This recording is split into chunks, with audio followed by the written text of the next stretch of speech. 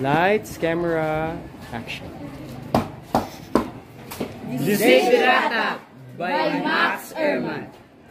Go placidly amid the noisy and haze, and remember what pleases your desires. As far as possible, without surrender. Be on good terms with all persons. Speak your truth quietly and clearly, and listen to others, even the dull and the ignorant. They have your story. Avoid loud and aggressive persons. They are vexations to the spirit. If you compare yourself with others, you may become vain and better. For always there will be greater and lesser persons than yourself. Enjoy your achievement as well as your plans. Keep interested in your own career. Wherever humble, it is a real position in changing fortune of time.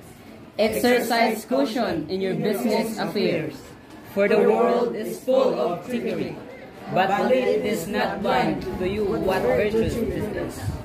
Many persons strive for the high ideas, and every life is full of heroism. Be yourself, especially do not feign affection, neither be cynical about love. For in the face of all aridity and disenchantment, it is as perennial as the grass. Think kindly the counsels of the years, gracefully surrendering the things of youth. Nurture strength of spirit to shield you in silence and origin. But do not distress yourself with dark imaginings. Many years are born of fatigue and loneliness. Beyond a wholesome discipline, be gentle with yourself.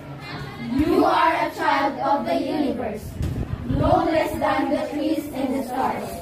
You have a right to be here, and whether or not it is clear to you, no doubt the universe is unfolding as it should. Therefore be at peace with God, wherever you conceive Him to be, and wherever your labors and aspirations, in the noisy confusion of life, keep peace in your soul. With all its sound, drudgery, and broken dreams,